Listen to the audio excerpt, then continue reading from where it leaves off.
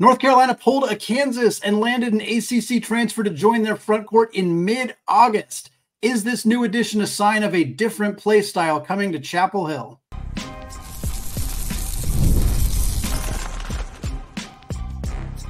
You are Locked On College Basketball, part of the Locked On Podcast Network.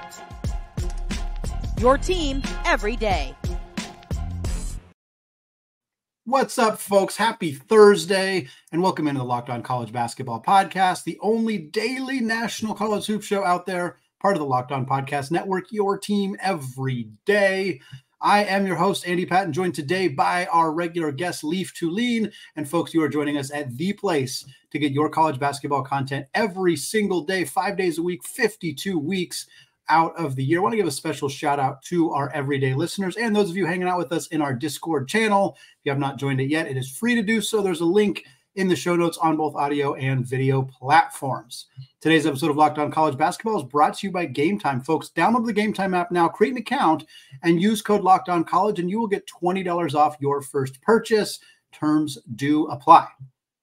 Well, North Carolina landed themselves a new big man in the transfer portal. We're going to talk about that, what it might mean for Hubert Davis's team and play style this upcoming season. We're also going to discuss CBS's Candid Coaches Survey. They've released the first two questions in that survey of over 100 Division I college basketball coaches talking about the best team in college basketball and the best player in college basketball. We're going to talk about whether we think those coaches got it right, who they might have left off in terms of teams and players who are going to be really good this upcoming season. But Leaf, I want to start with what is now the second kind of big-time transfer portal movement in August. And for folks who've been tracking this stuff, especially last offseason, we had a ton of movement in August. It was an insane kind of first full year with the transfer portal cycle. And at that time, graduate transfers could enter the portal at any time. And we saw a ton of movement in the late July, August, even into September.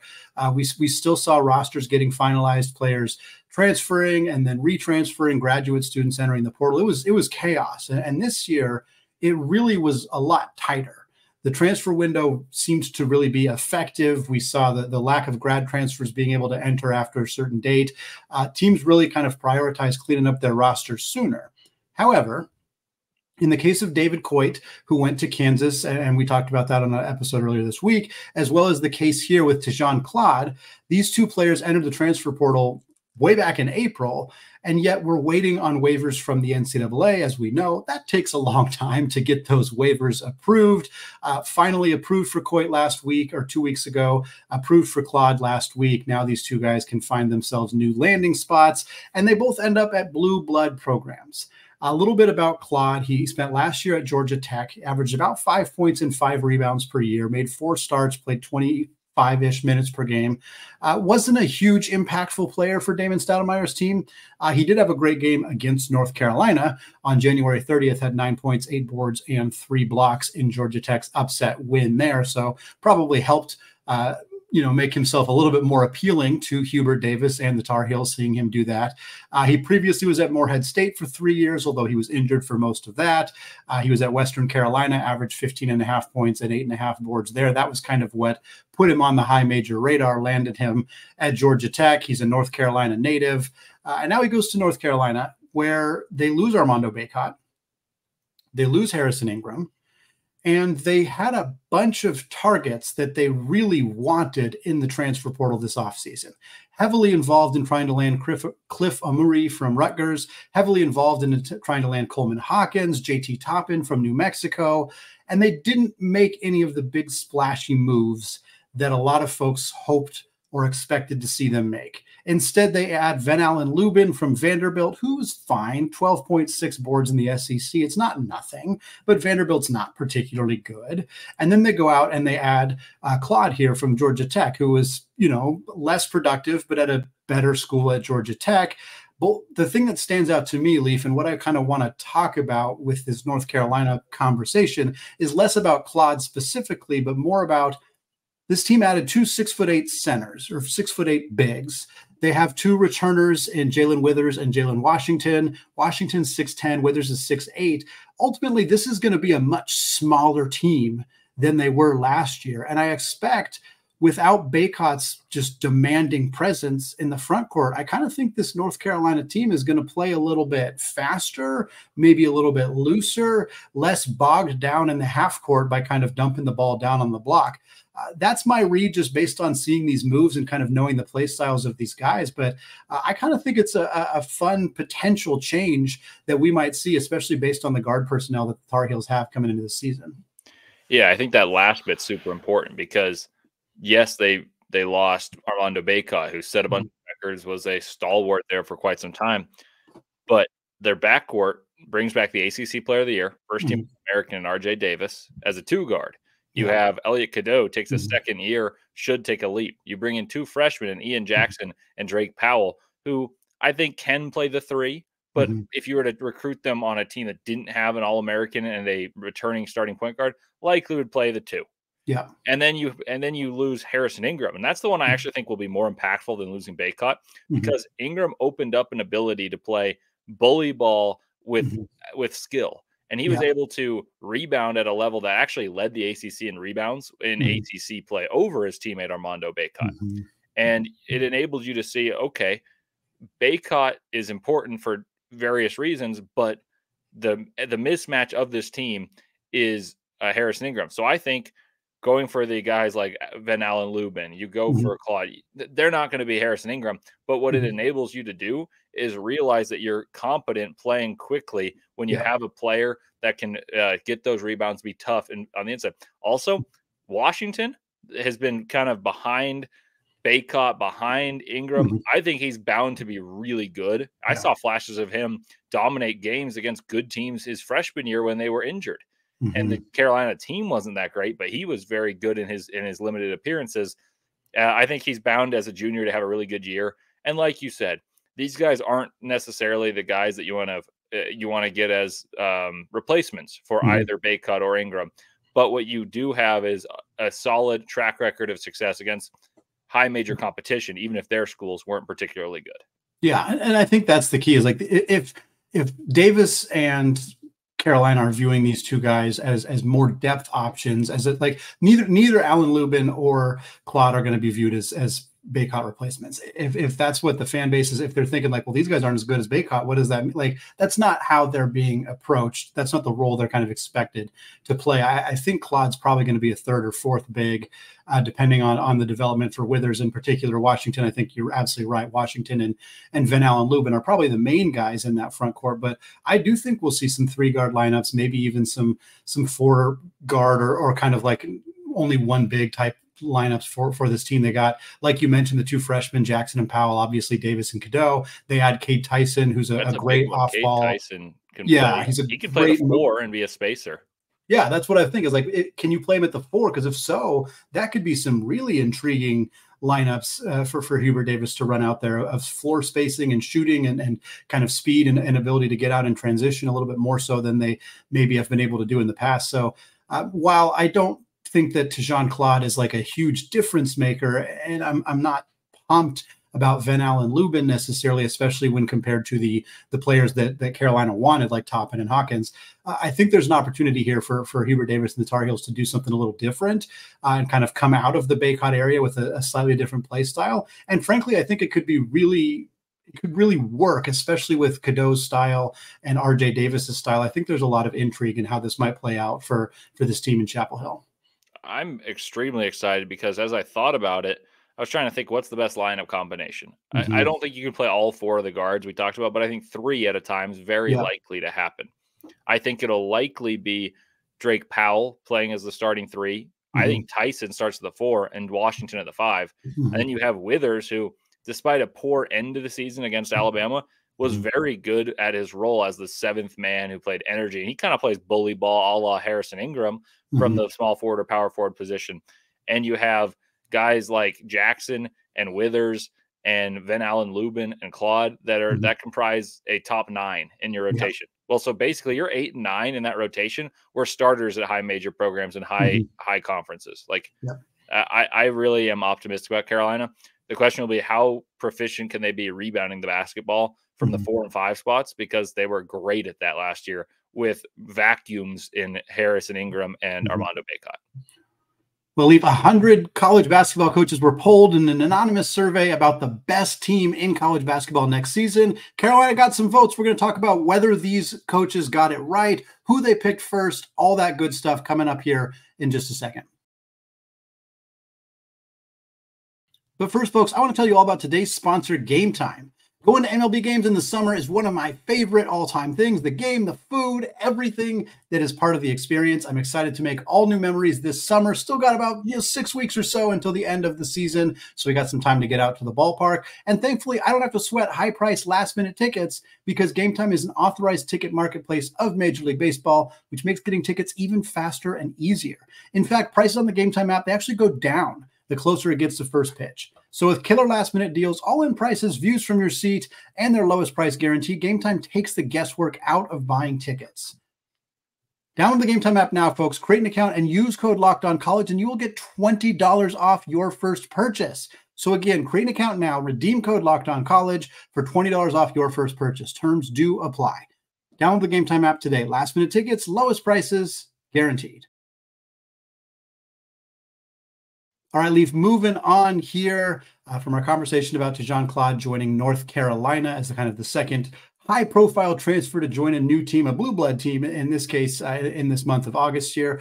Want to move on to talk about the Candid Coaches series. And for many of you who are listening to the show, if you are a diehard college basketball consumer, as many of you are in mid-August, you're listening to the show, you've probably seen these articles come out the last couple of years. It's at CBS Sports. It's written by Matt Norlander and Gary Parrish, the two hosts of the Ion College Basketball Podcast. And what they do is they collect an anonymous survey of 100 plus Division I coaches. And to be clear, this is a combination of high major head coaches, low major head coaches, low major assistant coaches, high major assistant. They're not all head coaches. They're not all high major. It's a nice kind of mixture of a variety of different coaches. And they interview all these coaches. They ask them 10 different questions, and they release the results article by article throughout, in this case, the last couple of weeks of August. It's a very fun series. I've always enjoyed reading it and kind of seeing what the pulse is from these different coaches. And they've released two so far, which are the two we're going to talk about today to close out this show. The first question they asked these coaches was a simple one. Who will be the best team this season? That's it. No context, no additional explanation, just who is going to be the best team this season. 5 teams received more than 7% of the vote. And Leaf, it didn't surprise me. I'm going to read the 5 teams, and I want to see if you think that there's any surprises amongst these top 5. Number 1, the Kansas Jayhawks, Bill Self's rebuilt team, 35.6% of the vote. Number 2 is the Crimson Tide of Alabama, of course, went to last year's Final Four, 27.9%, retain a ton of their talent. Number 3 is also in the Big 12 with Kansas. That is the Houston Cougars, 13.5%. Duke comes in at number 4 at 9.6%. And then you're defending back-to-back national champion UConn Huskies, 5th place, 7.7%. Leaf, out of that top 5, anything in particular kind of stand out to you or surprised you on how these coaches voted? Houston, actually. I know they've been a very consistently successful team the past 5 years, I'd say.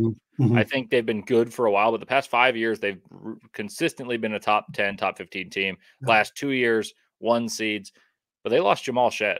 That was the engine for their team. Yeah. I read this article. They said, well, though they lost Jamal Shead, they have an embarrassment of riches, is what they said. Yeah. Well, LJ Cryer's solid. Don't get me wrong. Emmanuel Sharp, solid. But you look at the teams that also receive votes that were picked 6 through 10, essentially. Those teams have far better backcourts. Yeah. And so that's the one that shocked me. And I actually love Kelvin Sampson. Like I have been a Kelvin Sampson guy since I was quite young. And those teams weren't necessarily good, but I was like, man, this team plays so hard. Yeah. Well, now they play really hard and they're good. They just lost the heart and soul, first team All-American, Big 12 player of the year, defensive player of the year. And they didn't bring in an NBA prospect or anything. They largely stayed the same. So that's the team I have the most pause about. That said, I still think they're a top 10 team. I just don't think they're top 5 preseason poll type. They're a top 10 that develops because they're just that tough to beat. Not like preseason expectation type. Right. Yeah. I'm kind of with you. Like 13% of these coaches voting and saying they believe Houston is the best team in college basketball, not a top 5 team. They're voting that they think Houston is the best. I have a hard time like wrapping my head around thinking having Houston ahead of Alabama and Kansas. I think Houston's, I have no problem if people say Houston's a top 5 team. I'm with you. I could see 5 to 10 range making some sense, but like if you say Houston's 3rd, Houston's 4th, Houston's 5th, like I get it. I think there's a reasonable expectation that that could happen, but I have a hard time seeing them at number 1 because you're right. They lose Jamal Shedd. Yes, they keep LJ Cryer. Yes, they keep Emmanuel Sharp. I think there's a lot riding on the health of Terrence Arsenault and how he kind of performs missing last year. If he bounces back and looks like an absolute dude, I think that's a huge, huge benefit for Houston. Maybe they do kind of crawl into that conversation, but you're just banking on that happening. And they add a transfer from Oklahoma and Miles Uzan, who is good. Don't get me wrong. I think he's a good fit, and I think he's a really good Kelvin Sampson player. But like you said, he's not necessarily going to replace Shedd or 2 years ago when they had Marcus Sasser. Like they've had some great guard play. They've lost 2 of the best in program history in the last 2 off seasons. I'm still optimistic about Houston, but I was a little surprised to see that many coaches. If we assume there's 100+ coaches interviewed, that means 15, 16 or so of them voted and said, I think Houston's the best team in the sport. And I'm not quite there with them yet. So that kind of stood out to me as well. And you mentioned the other 4 teams, the teams that are effectively 6 through 10. That's Arizona, Baylor, Gonzaga, and North Carolina. I assume that since they were written in this order, that is the order in terms of how many votes that they got. Are there any teams kind of in that group that sort of stood out to you? Obviously, we just spent a lot of time talking about the Tar Heels, but any other teams there that you're kind of like, oh, like I think they should have more votes or less votes or kind of the situation with those teams? I mean, I think Gonzaga is going to be really good this year. Mm-hmm. Like I went on your podcast, Locked on Zags, and I've thought about it more and more, and I really like their team. If I were constructing my top 5, and the funny thing is, I'm so ingrained in thinking about basketball on like seed lines that I was just kind of thinking like, oh, okay, they're thinking 1 seed. I wasn't thinking of like that's the best team, because then now I'm astonished that Houston was number 1. I would probably go Kansas, Alabama, Duke. Gonzaga would probably be my 4th. I actually made a ranking, so I'm pulling this up. So this is what I wrote before I knew I was doing this podcast. Kansas, Bama, Duke, Gonzaga, UNC, Iowa State, Baylor, Houston, Arizona. Or sorry, UConn, Arizona is my top 10. Gotcha. So I actually have all these teams on there. I think UConn's a little overrated this year. They're riding past success. And the funny thing is, and Andy can back this one up, the year when UConn won their first championship, they were unranked, and I was like, this team is a top 10 team. Yeah. I tweeted this out. I did a poll, said that the team I'm most high on compared to consensus was UConn, and I got lucky with a shot in the dark with San Diego State. Next year, I tried the same exercise, went terribly. But the UConn one I was absolutely certain on. This year, you look at the rosters in comparison, and I know it's a little long-winded, but I have the rosters in comparison right here. UConn had Tristan Newton, who was an unknown commodity at that point. Turned out he was an All-American, a really, really good player. They had Andre Jackson, Adama Sanogo. They turned out to have Donovan Clingan and other really good players. They had Jordan Hawkins as a sophomore. That's a really good team right there. They had Samson Johnson, who played in place of Clingan at times, and Adama Sanogo. They had all these players. That's great. Well, this year's team is not that. They have Hassan Diarra, Aiden Mahaney, who I've loved for a long time, WCC, my neck of the woods, Andy's neck of the woods. We've known about Mahaney for a long time. He doesn't really resemble Big East guards. Yeah. His is very finessed, knows where to go, knows when to shoot, but slow pace. UConn's physical energy. Caravan, excellent player. Don't get me wrong. Not your leading scorer, which I think he figures to be. Hassan Diarra, 6th man of the year.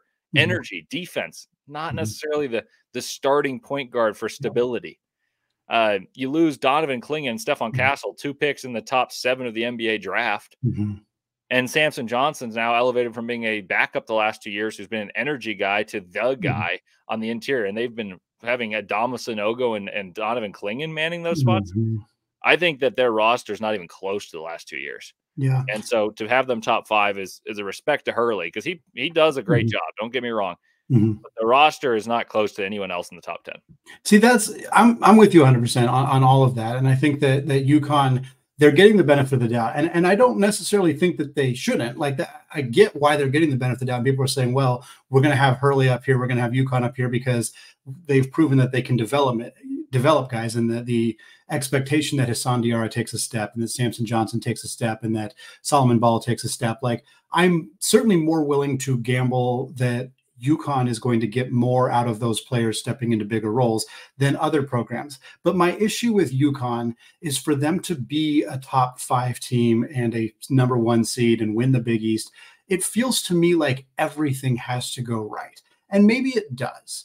But in my mind, like, Samson Johnson has to be ready for that role, or Terrace Reed has to just absolutely pop off. One of those two things has to happen. Additionally, Caravan has to be able to lead the team. Liam McNeely has to have a great freshman year. There's no indication he won't, but that has to happen. Mahaney has to adjust to being a Big East guard and playing at a different pace.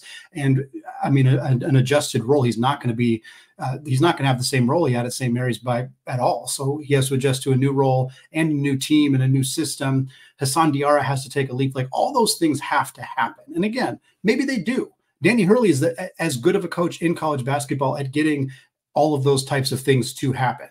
But in my mind, even if one thing doesn't happen, or like kind of 1.5 things don't quite happen, this team's still good. They're still top 25.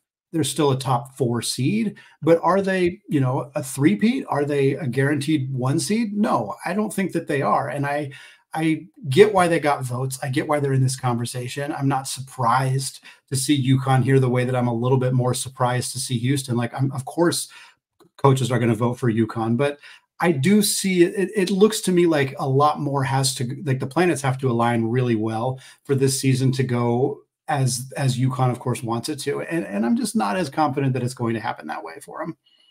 Well, yeah. And the crazy thing is, I would say that the last couple of years have been down years in college basketball. Mm-hmm. Like, last year, UConn, and Andy would agree with this. Every single poll we did, I had UConn and Purdue 1 and 2. Mm-hmm. And I'm not tooting my own horn, but it was just that obvious that they were the best 2 teams in basketball. Yeah. Like, it wasn't close. And you weren't alone in having those 2 teams at the top too. A lot of people did, because it was clear. It was clear. And then Houston was the 3rd best team, and their best player, Jamal Shed, rolled his ankle, and that prevented them from making a Final Four. But I feel pretty confident that they would have been the 3 in the Final Four, and then you take your shot with the 4th. Like, that, it felt pretty good about that the entire season. Not just, it looked good entering March. No, like the entire season, it was clear. This year, I think that you would have 8 teams from this, that just like looking at it right now, that are better than the 3rd best team last year. Because Houston won a ton of games, but they didn't win by a lot. They won a lot of close games because it was their style. It's a la Virginia a couple of years ago. But even that team had more dynamism to score. Kyle Guy, Ty Jerome, DeAndre Hunter. Like, that type of team had more dynamism to score than Houston did, so they gave themselves more risk. It still could have worked out, but as when Shed got hurt, it was a 2-point game. And so my point being is, I think there's so much depth this year that if you were to compare UConn of this year coming up to last year's programs, that's probably a top 5 team. Not this year. I think the teams are significantly better coming into it. Like, we haven't even talked about Duke and Cooper Flagg, and I know that's going to come up in the next segment. But like, Duke is a team that is as loaded as Duke has been since Zion Williamson's team. Like, but we haven't even talked about them as their top 3 team right now. Like, that's how good of a year of college basketball we're getting. Alabama brought back a All-American and a team that's absolutely loaded. Then brought in Cliff Omarui, who we talked about as UNC missing. Brought back Jaron Stevenson, who was going to be a top 20 pick, in my opinion, maybe even top 10. He's really talented, hiding in plain sight. USF they get Chris Youngblood. And Youngblood was the only reason USF was pertinent last year. Latrell Wrightsell stays, and then they keep Grant Nelson and Mark Sears. Like, that's a team. That's a team and a half right there. And we haven't even talked about them. Yeah. And you mentioned Gonzaga. Baylor's in that conversation too. Like, this is as deep of a Gonzaga team as I can remember. That Baylor team is great. And they're kind of just like floating around in that 5 to 10 range. It's going to be an insane season in college basketball. And Leaf, you kind of teased the teaser that we're going to talk about Cooper Flagg here in a bit. And that's what I want to talk about here is the 3rd or the 2nd survey that the Matt Norlander and Gary Parrish released here was about the best player next season. And if the coaches are right, who they projected to be the best player, well, it's going to be a diaper dandy, and we don't see that all that often. So we're going to talk more about that coming up in just a second.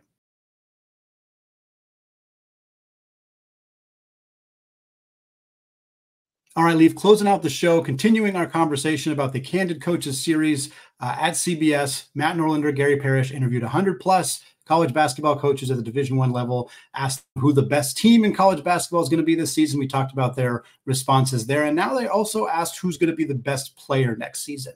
And I remember when they did this exercise last year, and it was almost not even worth writing an article about because it was Zach Edey. Everybody knew it was going to be Zach Edey. Sure, there was some other players in the mix.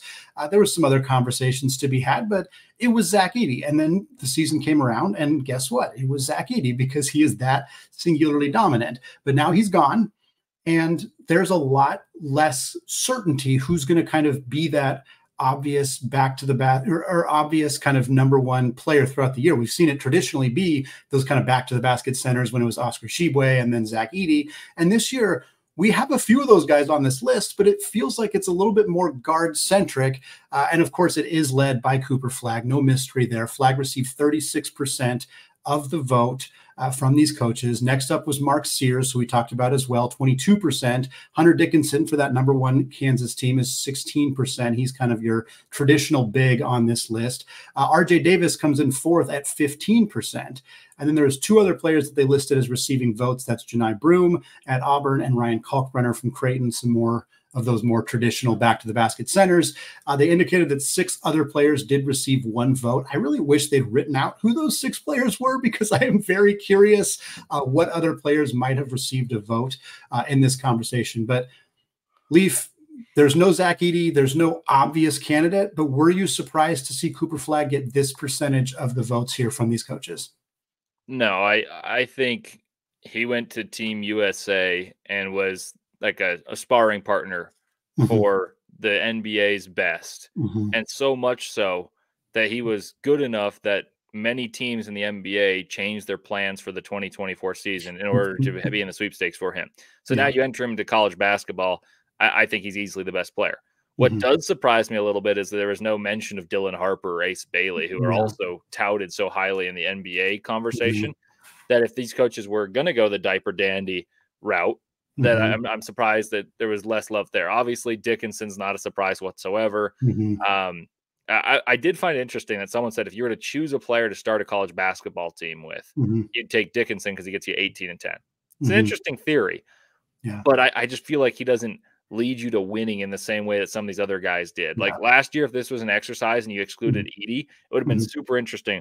But I would have been probably in the minority. I probably would have taken Jamal Shead just because I believe so much of his intangibles and toughness. And I wonder who's that, like who are those guys that are considered here as opposed to the numerical 18 and 10. And this is not saying that Dickinson's not worthy of being in this conversation, but it just felt like he had a bad year last year. Yeah. I think Dickinson, to me, feels like one of the safer, if you're projecting All-Americans, which, again, every coach probably handled getting this question asked to them a little bit differently. Like, if I was projecting who is most likely to be an All-American next year, Dickinson, Sears, and Davis feel like, I mean, I think Flagg is very likely going to be in that conversation, but Dickinson, Sears, and Davis are basically, I mean, unless they get hurt, you can write that in pen. Like, those guys are going to be All-American players next season, like almost no doubt. Just because of the productivity that they're going to have, because of the experience, they're leading really good teams. Like, they feel very safe to be in that conversation. I would agree with you if you were looking more at like, who would I pick to build a roster around?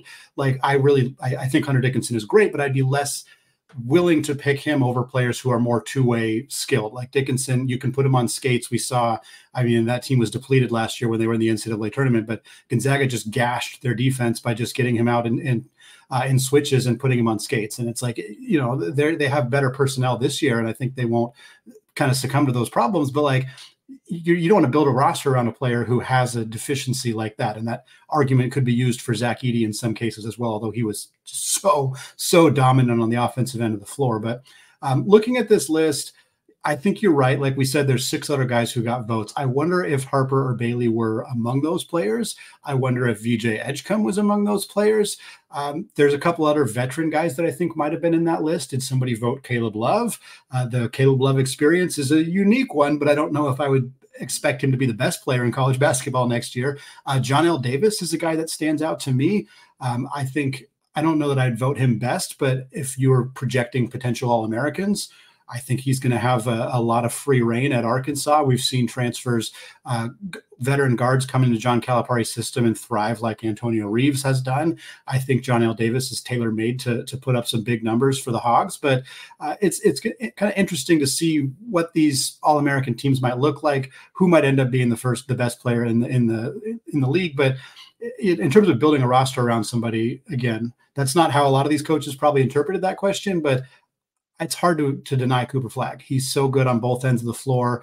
He's so dynamic and versatile. You could put him, pencil him in and then build your roster 100 different ways around him. Whereas somebody like Dickinson or even Sears and Davis, who are smaller guards, like, you're a bit more limited in how you build your roster. Whereas Flagg just has the ultimate amount of versatility. Yeah. And so here's the thing.